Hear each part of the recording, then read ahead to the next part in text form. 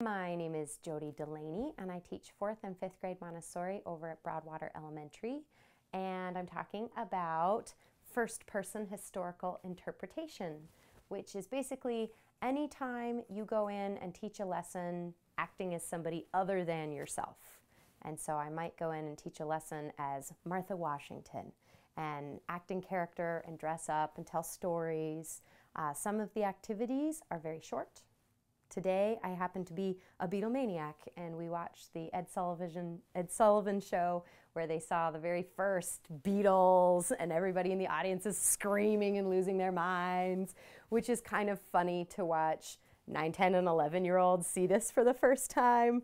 First off, they're like, it's in black and white and I'm confused, and then there's all these screaming people, and then you see the Beatles and they're like, oh, those old guys.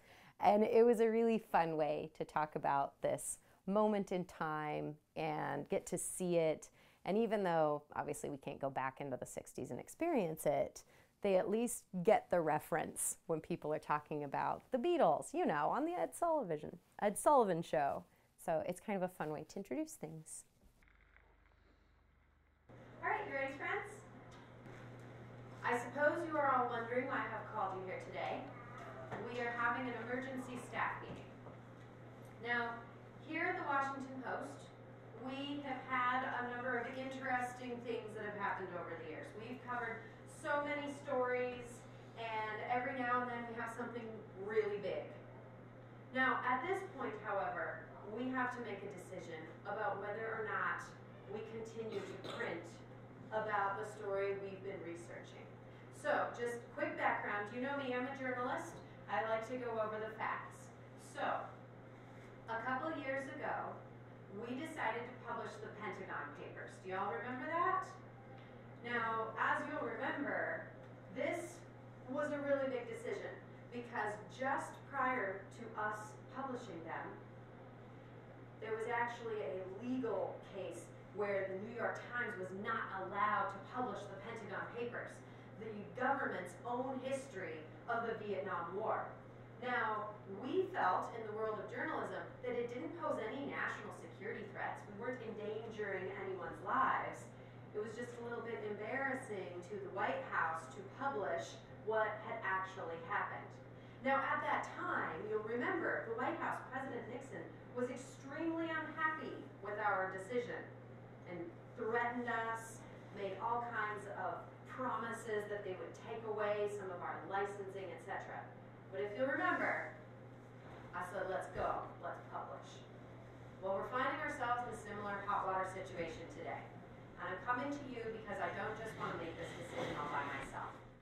So first off. So it gives them this great connection to all these different characters and people from different time periods and cultures, and they feel like they've made this connection with them.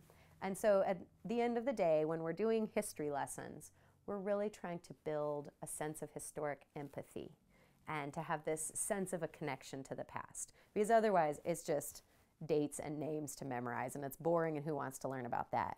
But the more we can make that connection to the past, and the more that it's told through biography and through stories, the more it actually feels like it's relevant and that it's worth learning. And a lot of those stories and struggles that people have been dealing with for hundreds of years, they're the same struggles that we're dealing with now. And it's kind of a nice way of seeing like, oh, hey, humanity, we've survived all this other stuff. We'll probably be fine. It's going to be okay. So it's a great way for them to build that historical empathy over time. I was always fascinated with history. My dad would tell wonderful historical stories. We'd be out checking cows and pretending to be like Lewis and Clark and Sacagawea and all sorts of different characters from the past. And we would travel around and go to Bannock and look at these different places. And we had actually gone to a few places that had costumed interpreters, first-person historical interpretation. I was always a very theatrical child and just absolutely loved that idea. Like, oh, I want to work here. How can I live here? And so I think it all kind of fell together in a very natural progression where it takes my interest areas in different arts integration and history and the artistry of fabric arts and clothing and costuming And it was just this wonderful, perfect storm of, oh my gosh, you know what you can do with this?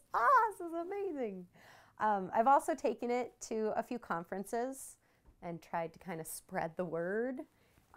It's a bit of a tough sell just because it's an unusual pedagogical technique is the fun fancy word for it, but it's an unusual pedagogy to use in teaching a lesson, but I think it's an extremely natural way for people to learn, that we learn through telling stories. Oh my gosh, let me tell you what happened the other day. And so when you have maybe a more complicated concept, it's a math concept or something like that, you can get up and you can just teach it straight. Okay, the kids who like math might pay attention. But if you come in dressed as like Rene Descartes and you're you're like, what is going on? That's not normal. Then you can teach the same lesson and just say, you know, I was thinking the other day as I was in bed, I was watching a fly across the ceiling. And the story that he tells about how he discovered the Cartesian plane, you can just tell it as Descartes telling the story and teaching the whole, here's how the Cartesian plane with the coordinate system works. Like, oh, that's so much more interesting. Who wouldn't want to learn that way? And so the mathematical kids are still going to listen and be happy. This is cool. But all the other interest areas are more likely to be intrigued by that than just a straight, oh, here's our math lesson for today. So it causes you to have to be a more engaging speaker, and the interest then it feeds back and forth between the kids and yourself, which is just so much more fun. I originally started by looking in my classroom and I noticed there was this weird strip of wall that was 185 inches long and 5 inches tall. And I went, what can I do with that weird strip of wall? I mean, oh, well, 185, there's 180 school days in the year. Okay, so I got to do something with like a daily piece of something. And so I got to thinking about, oh, timelines. I could do a timeline. Okay, well, in 180 inches, if I did 2 years per inch, I could cover over 300 years. And each year we add on to our own timeline. So the longer I teach, the longer the timeline gets. And then I went, okay, I teach 4th and 5th. So one side of the timeline is Montana history, and the other side of the timeline is US history, because they are different. They obviously connect in certain places, but US and Montana history are extremely different for a long time, especially in the beginning. There is a lady named Stacy Roth, and she basically wrote the book on first-person historical interpretation. So she's one of the people who worked at places like Colonial Williamsburg, where they started having costumes interpreters. So it's kind of an older term, comes out of another guy named Samuel Tilden, who wanted people who go to national parks to have some kind of understanding of what they were looking at and why is this so amazing. So he decided we needed interpreters to explain the significance of things. And eventually that idea of interpreters kind of permutated and morphed and changed, and Stacy Roth started talking about being in character as someone from the past. And that is a really cool tool for a classroom situation, because I can't go to Colonial Williamsburg with my class. That would be such an expensive field trip. But I can come in as somebody from Colonial Williamsburg, and I can still tell the same stories, and we can still get into the same information, and I don't have to try to schedule a guest teacher or find money to pay for them. I can just do it, works in our schedule, and then we move on with our day. The big piece of this that makes it so fun is that it has this kind of magic teacher's aura to it, where you get to come in and there's an aspect of edutainment, but there's also content, and it's important information that you're sharing, but it's in such a fun and unusual way that it automatically hooks your students' attention. And the engagement when I'm doing one of these lessons is so much more heightened, because it's kind of like, what's going to happen next? Like, whoa, I got to watch this. So some of the lessons are just very short. A lady might come in, tell a story or two from her life, and some of them are much more involved. So for example, I have one where Typhoid Mary comes in, by the way, she does take exception to be calling Typhoid Mary. Her name is Mary Mallon, and she comes in, tells her story, and it's taken from an actual letter that she wrote when she was in forced quarantine saying, "You should let me go." The students are then members of the Board of Health, and they have to decide, what should we do with this lady? So they have to learn a little bit about typhoid and how it's spread, and we learn a little bit about, this is the very beginning of germ theory, and people are starting to understand public health, and they have to decide, do we let her out or do we make her stay? And if you let her out, what are you going to do with her? Are there requirements? And if you make her stay, what are you going to do with this lady? And it's really fun because they get to do the decision making, they get to interact with Mary in character, and then they have to deliver their reasons, and they actually have to have backed up, here's why and here's what we're going to do. And in reality, she was released, and they did have requirements, and she didn't follow any of them. And so they found her and put her back in the incarceration there, and she ends up living out the rest of her life in forced quarantine. So both groups end up being right, that each one kind of got to see what happens when their way is what happens. And it's a really wonderful lesson on why you need to wash your hands, because she didn't wash her hands and she was a cook, and that's how everyone got sick. So it's a really memorable way to remind elementary kids, like, we're not kidding. You need to wash your hands, please and thank you. And so they're really fun because I've tried to bring in people from many different walks of life and different time periods so that they get a little better window into the past. And it's one of those things that has kind of evolved over time. It started more with just the historical fashion, but then some of the outfits looked like particular people, and people were like, "Oh my gosh, you look like Janis Joplin today." And I was like, "Oh, that's funny, I do look like Janis Joplin today. Awesome, I'm gonna go sing me and Bobby McGee and it'll be funny." Well, eventually, I was part of the Creative Pulse graduate studies program at the University of Montana. They're amazing. So I got my master's in arts integration for education. And while I was there, I took what I was doing, which was fun. There was edutainment. It was great. It was a good engagement tool. And we learned more about material culture of the past. But then it kind of amped it up to the 9th degree, where that's when I started adding the acting in character part. And part of what Stacey Roth talks about is you have a message to deliver, and the characters are the envelope that you deliver it in. Well, I had to go back and look at my list of people, and some of them, they just weren't very good envelopes. Like, what does Janis Joplin have to share with the youth of America today? Other than, you should be careful, don't do drugs, like, make good life choices. But she just didn't really have a great message to share.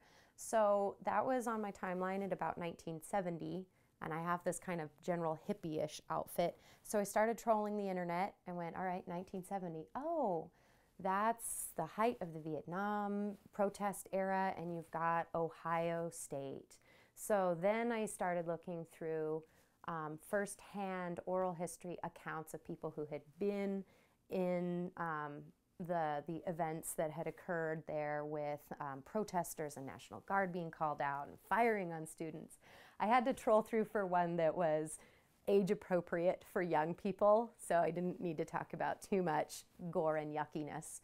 But now that same outfit, I can come in, and there's this wonderful ladies' history that I found on their website, a lady named Catherine Delattre, and she tells her whole story about what was going on at the time and what she cared about, and her boyfriend, who is now her husband, and how he was getting pulled up, his draft number was coming up, and why they were so invested in this.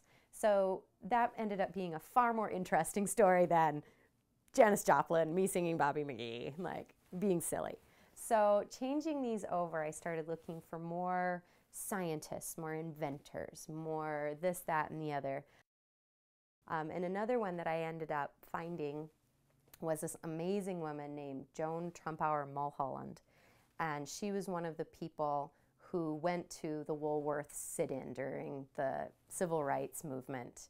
And I do happen to limit myself to, the original idea was, if I got into a time machine and I popped out somewhere between 1650 and the modern period in American history, what would I look like?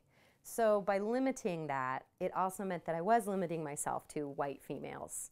But I didn't want to just only tell the stories of white females. So I was trying to go through history and find white females who had been privileged observers of specific historical events.